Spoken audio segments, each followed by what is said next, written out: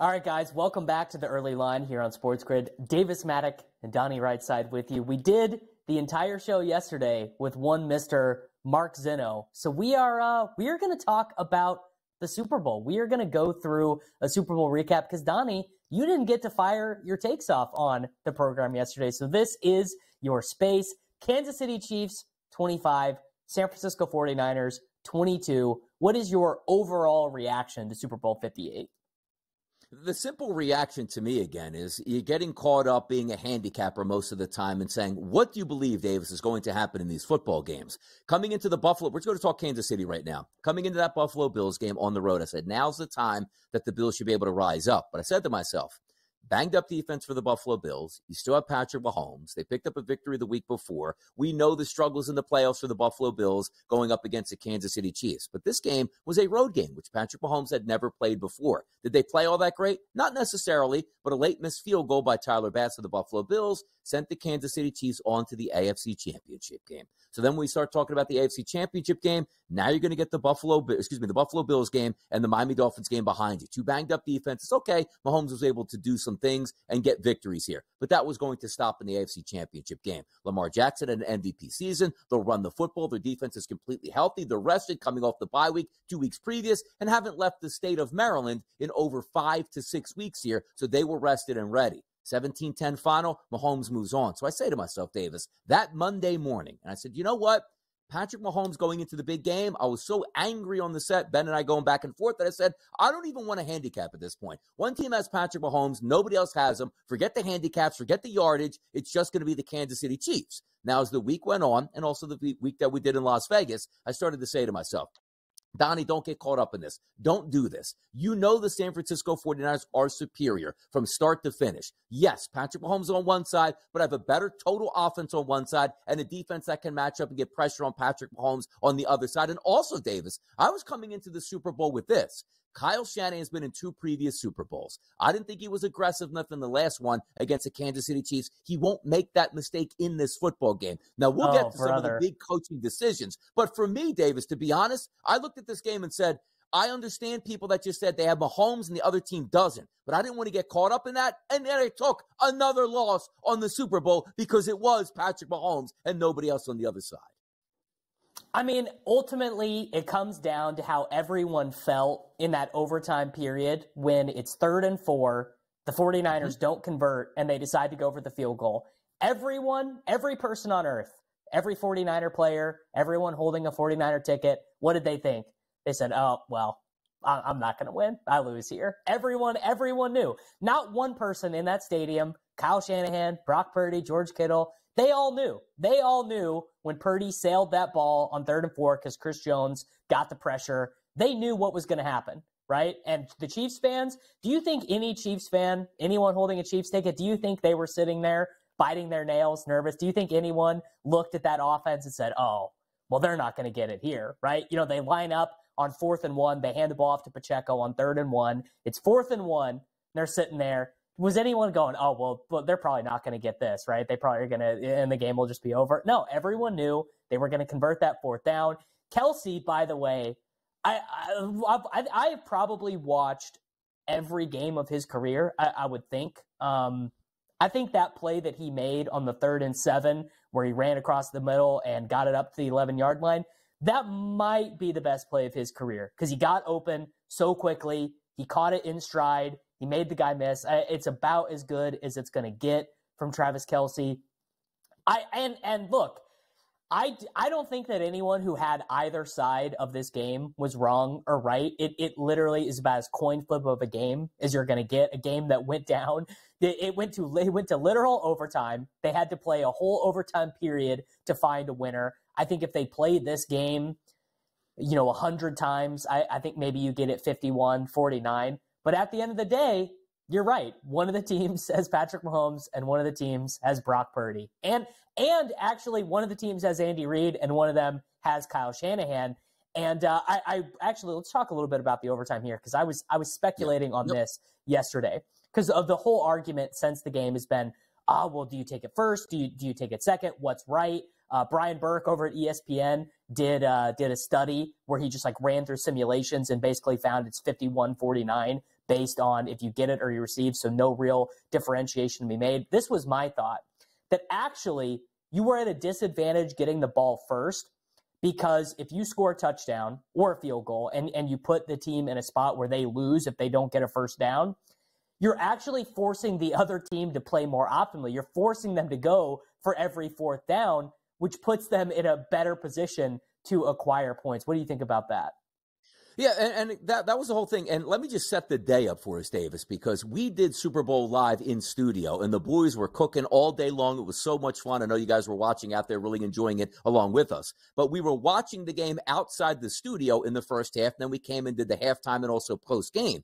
But we didn't have the sound on in the studio, obviously, while Gabe was in there, Joe, and also Pharrell. So they were going back and forth. But I was watching the game a lot with them, particularly, Davis, in that overtime period. Now, we couldn't hear Jim Nantz or Tony Romo, which is why the next day I wanted to watch the Super Bowl telecast to see what the announcers were saying. But as soon as that happened, I remember turning around because you couldn't really tell who won the toss or lost it because there was no sound. So I said, oh, look at this. They go, no. San Francisco actually won that toss and is going to take the football. I said, this is unbelievable. Like, of course, in the old theories there for the playoffs, you want the ball first because there's a chance the other team won't even get the football. But since they changed it, it was ludicrous to take that football first. And I've said it multiple times on shows. Back in 1998, college football put the institution in of the overtime period, which was never in there before. Our second game of the season in 1998, Davis, we actually went to overtime. Our coach took the football first because he wasn't understanding the rules at the time. Now, we actually ended up winning that football game, but it's the wrong decision. And I know it's not the same circumstances as college football, but the ability to know what you need here. And the fact of the matter is, once that played out, I said, this might be one of the worst coaching decisions I've ever seen. 58 years of Super Bowls, this might be the worst because it's not the fact that, okay, you're playing for the third possession, which credit Kyle Shanahan on that. He never even got to a third possession, so congratulations on actually playing for that here. But you're giving Mahomes exactly what he needs. If you drove down the football field, Davis, and scored a touchdown for the 49ers, Mahomes goes, cool. I got 4 downs to work this down the field, and I know I need a touchdown at this point. And also, if you were Kyle Shanahan saying, I'm playing for that third possession, Davis, why on 3rd and 4 are you throwing the ball? And also, if it still was 4th and 4, why aren't you going for that? If you're playing for that third possession, you know you need a touchdown here. But just giving Mahomes what he needs. And also, as it turned out, you saw the 49ers down 3 points on 4th and 1 on their own side of the field. Go for it. Why? Because there was no other alternative. They couldn't even punt the football. They knew they had to go for it. Mahomes kept the football and ran it through. Now, the interesting part of this as well is, let's just see, Davis, if this played out exactly the way the 49ers thought it was going to be. Niners drive down and score a touchdown. Chiefs drive down and score a touchdown. You heard Patrick Mahomes in the postgame press conference goes, if that was the scenario, we were going for it on 2-point conversion. They were never even going to get a chance to get a third possession. I was so beside myself in studio, Davis, when I figured exactly what happened on the coin toss. You can't take the football first. So that was the big revelation. The Ringer published a piece yesterday where they talked to players on both teams. And I mean, look, the 49ers coaching staff did not come off real great in those conversations because Kyle Juszczyk is like, dude, we didn't even know the rules. And then the defensive players were like, we have not talked about this. And then they were talking to the Chiefs players, and Chris Jones is like, oh yeah, we practiced this in training camp, 5 months ago. We knew this was the rule. And then the offensive players were saying, not only did we know the rules, we had practiced extra 2-point plays this week because we knew that in this spot we were going to go for 2. I guess maybe that's a little bit of an example of those extra 1% edges that take you from being the second best team in the NFL to the best team in the NFL.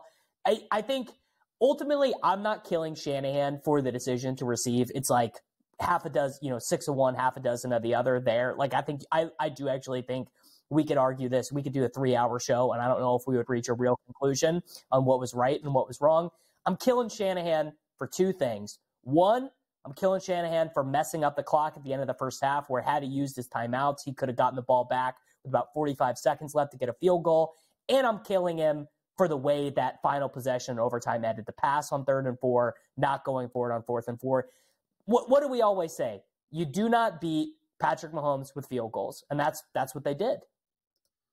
No, and you're exactly correct. Like the thought process of the 49ers were driving. And again, I had the 49ers minus 1.5 at a couple parlays just timed in with them winning the football game. I'm sitting there pumping my fist, go, this is a great drive here. McCaffrey had the big play from midfield to sort of rumble down to the 26-yard line. The running game was working. Everything was setting up fine. Even that Kyle Juszczyk catch on a nice pass by Brock Purdy, a questionable play, but under the new rules was officially a catch. You go, they're going to score a touchdown, at least put the pressure on the Kansas City Chiefs. But you're right about it. Whoever was in that stadium, Patrick Mahomes, Andy Reid are watching as the viewing audience. The minute it was fourth down, the field goal came out, you said advantage Patrick Mahomes. He has 4 downs to get 10 yards and move that football down the field, and they went all the way down. And by the way, your point of that Travis Kelce play over the middle, I'm telling you right now, he's been around the league a long time. I'm not so sure I ever saw a faster route by Travis Kelce turning on the afterburners when he sort of brought that up the left sideline. That was a great play here. And also, having 1 catch for 1 yard at the half, having an extended halftime, and Andy Reid coming out going, you know what? We had a bad Super Bowl halftime last year in the first half. We turned on the Jets in the second half.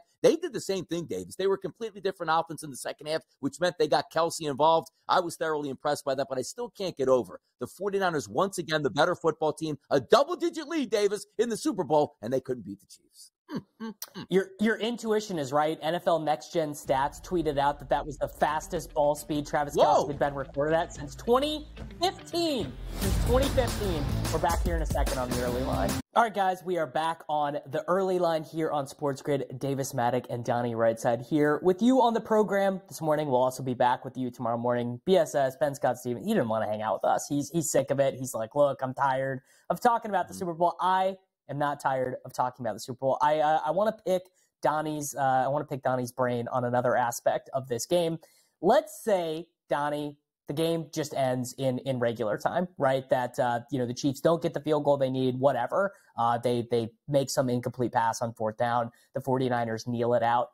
Who do you think wins Super Bowl MVP for the 49ers? I've been arguing this, in the final 48 hours. I'm not gonna bias your opinion. I'm curious who you had. Juwan Jennings would have been an interesting one, but I still do think it probably would have been a fight between Brock Purdy and Christian McCaffrey. The fact that McCaffrey was on the receiving end of that screen pass and was able to get in, still went well over 100 yards combined rushing and receiving in that football game, but it probably would have been Brock Purdy. Now, also, it is really interesting how it lined up because at the end of that game, and I'm not talking about regulation, that key play, Davis, which we didn't talk about, which was a third down play at the 2-minute warning, which if you throw a pass or run the football and get that first down, the 49ers run that clock out, kick a field goal, and win that game.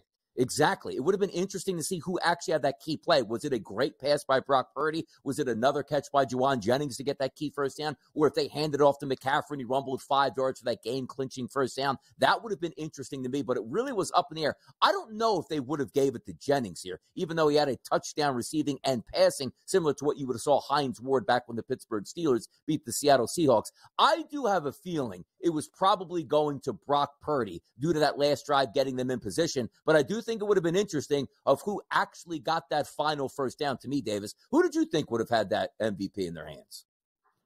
I actually think it would have been McCaffrey. The right winner was Jennings. If I was sitting there in the audience, I was a sports writer with a vote. I would have voted. I would have been Jennings for sure. I think the reason why I think it would have been McCaffrey would have been, one, I think they would have been way better off converting that third down play, setting up a pass to McCaffrey. Spagnuolo, man, what a genius play call that was there, setting it up. I don't know if you saw this, but one of the reports after the game was that the 49ers expected most of the blitzing situations to be zone coverage because that's what the Chiefs had done for every single game, all 19 or I guess 20 games for them for the entire season. And what Spagnuolo did was he had McDuffie and Snead on an island with Debo and Ayuk the whole game. They had no safeties over the top. It was all man coverage in blitzing situations. In fact, we saw 2 spots where it came up. There was one deep shot to Ayuk that McDuffie broke up, and there was the deep shot, or I guess it wasn't deep. It was like 20 yards to Debo in the end zone that Purdy missed when he actually had beaten his guy. And they reverted on that play. So on that third down play, they went back to the zone. He re-confused Purdy on that spot. But I think McCaffrey would have won. Jennings was the rightful winner. How did the prop betting in this game go for you? It was a real mixed bag for me. The McKinnon stuff, the Juszczyk stuff, the Noah Gray stuff, all the tertiary guys, the guys who only needed like 1 or 2 catches to get there. I hit all of those. But Debo, man, Debo doing nothing in that game just like murdered all of my like same game parlays and correlated stuff, because it was all, Debo over 79.5 combo yards. Debo just won't score a touchdown. That was the real downfall for me. Yeah, by the way, we were watching outside of the studio getting prepared here, had it on the big screen, and when Debo fell to the ground, there was a hush that came over the room because everybody before this game loved Debo Samuel, and rightfully so. 2 weeks to prepare for Kyle Shanahan. We know he's going to get after it. He's going to dial up a lot of plays, and we were very excited by that. But the key thing is he came back. He actually had a bet in there for over 2.5 rushes for Debo, which he got to 3, which was in a parlay. But the final leg of that parlay was actually the San Francisco 49ers winning that football game. I actually thought, I didn't bet that Christian McCaffrey would go over the 90.5 rushing yards there. I thought he would get there. That one didn't. But I did like under 68.5 on Isaiah Pacheco, because my game script for me, Davis, was going into that football game, I thought the 49ers would be leading in the fourth quarter, and you wouldn't get those extracurricular carries, as I like to say, for Isaiah Pacheco. But he did stay under that. I thought Brock Purdy would throw for over 1.5 touchdown passes before that game started. And to have them say, like, oh, by the way, the 49ers did throw 2 touchdown passes in that game. Awesome, Davis. I hit that. No, it was actually Juwan Jennings cashing in on one of those. But during the week last week, I said, if we removed all juice from the equation, and then I'm talking about, hey, let's lay off -5 or -600. At game time, Christian McCaffrey was a -210 price for an anytime touchdown. And I said, I'm going to take that. And I know as handicappers, sometimes you get a little bit, oh, you can't take juice that high. But I said, let me remove the juice and say, what do I know is going to happen in this game? It's going to be Christian McCaffrey scoring a touchdown, and it didn't happen here. I stayed away from the Travis Kelce props. But you know what, the one thing that was interesting to me, Davis, is we didn't talk a lot about this in Las Vegas, that George Kittle didn't practice the week before leading up to that, bye week for the Super Bowl. Then he basically barely practiced on Wednesday and Thursday, getting in a full practice on a late Friday game. I didn't know how he would turn out in the Super Bowl, and it turns out he was certainly ineffective in that one. From a prop perspective, it was an okay game for me, which could have been a lot better if Debo Samuel had scored a touchdown, because that was my other touchdown market for me, Davis. Yeah, Kittle, so he injured. This is, again, it's kind of these things that are going to get lost to the sands of time when you forget these games. So Kittle in the overtime period leaves with a shoulder injury. He runs back to the locker room. I don't know what the trainer probably just looked at it, and Kittle said, brother, I'm going back out there. But when Kittle was not out there, his backup, Braden Willis, played at the University of Oklahoma, by the way. Braden Willis on a 2nd and 9, they get a first down, but what happens? He commits a holding penalty. When George Kittle is in the locker room, his backup commits a holding penalty on Chris Jones. They end up getting backed up, setting up the spot where they end up having to kick the field goal. So it is kind of one of those things that just sort of slips through time. Now, I gotta highlight our attention on, really, this is going to be the most profitable wager in the history of the Kansas City Chiefs. Just commit this to your memory for next season. Big game, right? So home to the Ravens in the regular season, road to the Bills in the regular season, any playoff game. Mahomes' rushing attempts in these spots all season, it's about 4.5. That's just where it sits. You put Pat in a big game, he is going over that number. I would have to go back and check this. I would guess if you gave me the criteria, and I get to set the criteria as quote-unquote big game, I bet Pat's going over 4.5 rushing attempts in those spots, like, I don't know, 75% of the time or something. Ends up with the 66 rushing yards. He has the great run on 4th and 1. He's got, then he had a 20-yard scramble that ended up setting up the winning touchdown to McCole Hardman. And I'm not breaking any new ground here, but by Sunday morning, everyone was, I don't know one person who did not bet Mahomes over 4.5 rushing attempts. Were you on this one? I wasn't actually on that, but you're right about the sentiment. Like every time they would show Patrick Mahomes over 25.5 rushing yards, not a single person, Davis, on the set was like, yeah, you know what? Mahomes isn't running here. Like we've been quoting the term a big game runner all season long for Patrick Mahomes if you need it. And also some of that gameplay, Davis, that we talk about, right? And I used this term many times last week. In weeks 10, 11, or 12, right, hey, do I want to, on 3rd and 4, roll out of the pocket and take on 2 linebackers to get a first down? No, you don't want to do that early in the season. But in the playoffs and the Super Bowl, you are giving max effort on every single play, and that certainly showed with Patrick Mahomes, who also had the longest rush in the Super Bowl game. If you would even parlayed both of those quarterbacks here to get their numbers together, they did, as Brock Purdy barely went over his rushing total as well. I'm always under the guys here, Davis. When you get into Super Bowls and big game situations, I always like the quarterbacks to be over, because if the play is not there to be made, there's no longer, hey, live another day, we'll get it on the next drive. These guys will actually run the football and see what they can do. Neither one wound up with a touchdown in this, but I was not surprised at all that Patrick Mahomes was so active with his legs, a very underrated runner. And also, I did see one of the statistics here. In Super Bowl history, as a quarterback for rushing yards, it's now Patrick Mahomes by a landslide out there, Davis, as the leader in the clubhouse.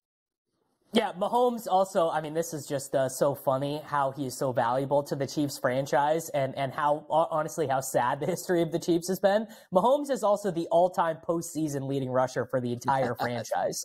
For the entire franchise, he is the postseason leading rusher. The Purdy one is actually illustrative of something we talk a lot about here on SportsGrid, which is like the value in getting a good number, because what was his opening rushing total? 11.5. He ends up beating that. What was his closing rushing total Sunday morning?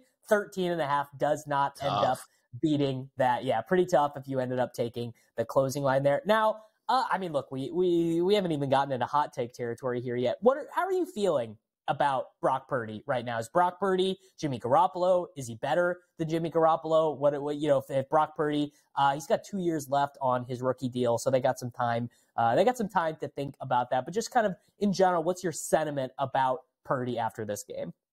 He's a really good quarterback for the 49ers. Now, I'm not knocking him here, and that sounds what it is, but it's not to say, like, if you take him and put him on the Panthers, he's a dominating quarterback. In that system, he's a way better version of Jimmy Garoppolo. So if you're going to keep Kyle Shanahan as your coordinator and surround him with talented weapons, he's going to be a very good quarterback for a long time with the 49ers. Sort of that old school guy, right? Hey, if I have to run, I'll certainly do it, but I'm quick enough to make those decisions and reads in that offense. I don't think anybody, Davis, sat back in that game and goes, man, what a big discrepancy between Mahomes and Brock Purdy. They were going toe-to-toe, and he was going toe-to-toe with maybe what's all said and done going to be the best quarterback in the history of the sport, and that would include Tom Brady. So for myself, the worry of during the week, well, I know Mahomes has been there before and played well. I don't know what I'm going to get out of Brock Purdy. Maybe a shaky performance to start the games in the divisional round and the NFC Championship game, but I thought Brock Purdy was very good in that football game. Yes, he missed a couple throws, should have connected with Debo in that touchdown. Maybe could have got Ayuk on that deep shot. I get it. But in the biggest moments, he was delivering there, Davis. So I was impressed by Brock Purdy, and I think they got themselves a pretty good quarterback moving forward. You know what? I do too. I think there's going to be a pretty big overreaction here that's basically just like, oh, you know, and it is kind of the same old Shanahan problem of like, okay, you have this great team, you get to the big spot and you don't have the guy to play you out of your trouble. But you know who also doesn't have the guy to play you out of trouble? Like every other team. I would say yes, correct. Like my tier rankings would be Mahomes in a tier by himself, then Josh, Lamar, and Burrow and Hurts probably would be that next tier. And then, I mean, I think Purdy's probably in that next tier of like Stafford and, Jordan Love and Kirk Cousins and Jared Goff and like he's a Trevor Lawrence. Like, would you rather have Brock Purdy or Trevor Lawrence? I think you would be kind of fooling yourself if you could definitively say, oh, I definitely, like, Trevor Lawrence is way better than Brock Purdy. Like, maybe, but I don't know. Like, Purdy, I think the big difference between Purdy and the other quarterbacks of the Shanahan realm, right? And there's been a lot of them, right? Remember CJ Beathard and Nick Mullins winning games for the 49ers? Is Purdy is actually like a pretty capable deep thrower in a way that the other 49ers quarterbacks were not. I don't know if I remember one like 30-yard frozen rope to George Kittle from Jimmy Garoppolo, but Purdy can make those throws. I think it's just a little bit of the decision-making stuff and the true trust of the quarterback. But I think there's going to be calls this offseason for the 49ers, make a trade or do X, Y, or Z. And I don't think you do that. I think Purdy is definitely good enough to ride. You're basically just to run back this season again and say, maybe we get to the big game. Maybe the Chiefs lose to the Bills and then we just end up smoking the Bills, because that is what we do as a team. Guys, that's a comprehensive review of the Super Bowl. We are going to go ahead and run at a break here on the program. Got some more hoops coming up, more Super Bowl. Don't go anywhere. It's Davis, Mattek, and Donnie Rightside with you.